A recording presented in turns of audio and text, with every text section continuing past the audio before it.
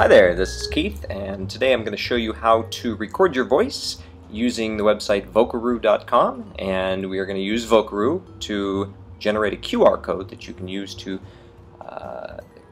add to your Google document. So what we're doing right now in grade 3 is we're writing nonfiction stories, and one of the extension activities is to record your voice with you reading the story. So what we're going to do is we're going to open up a new tab, and then we're going to go to www.vocaroo.com,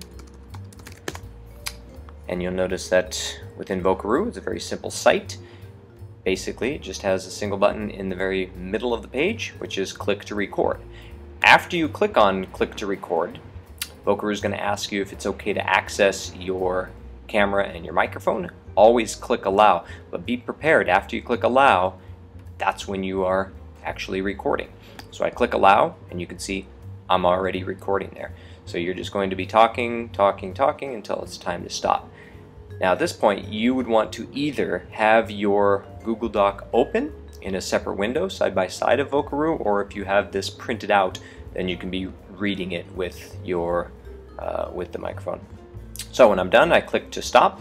I can give it a listen, but once I'm happy with it, I'm just going to click on where it says click here to save.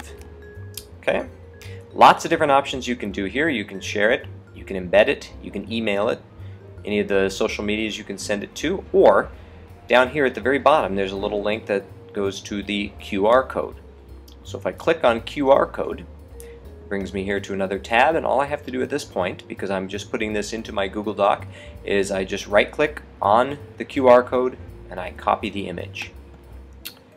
Once I'm done copying, I'm just going to go back to my Google Doc. I'm going to find a spot within the document that I'd like to paste that QR code in, and then I just simply Control V to paste it, or Command V on the Mac, and there it is.